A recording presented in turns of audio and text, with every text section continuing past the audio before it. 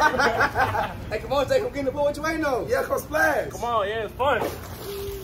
Get in the pool with no women? Have y'all lost all common sense? Oh my gosh, bro. No. Actually, there are 0 bikinis at this pool. Not one bikini, just swimming trunks. And you want me to get in and swim around like I'm some type of fish in the Atlantic Ocean? Have you lost your goddamn mind? On what planet in the solar system could you say that and it sound logical?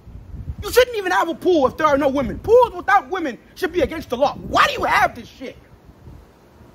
Come splash around. That doesn't even sound right.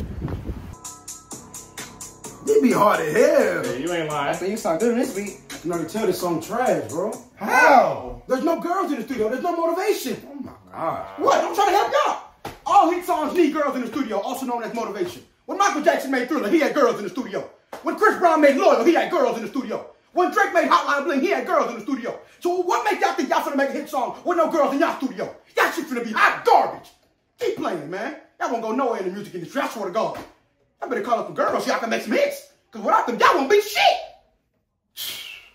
This will forever be a hobby, never be a career. You better get some girls in your studio.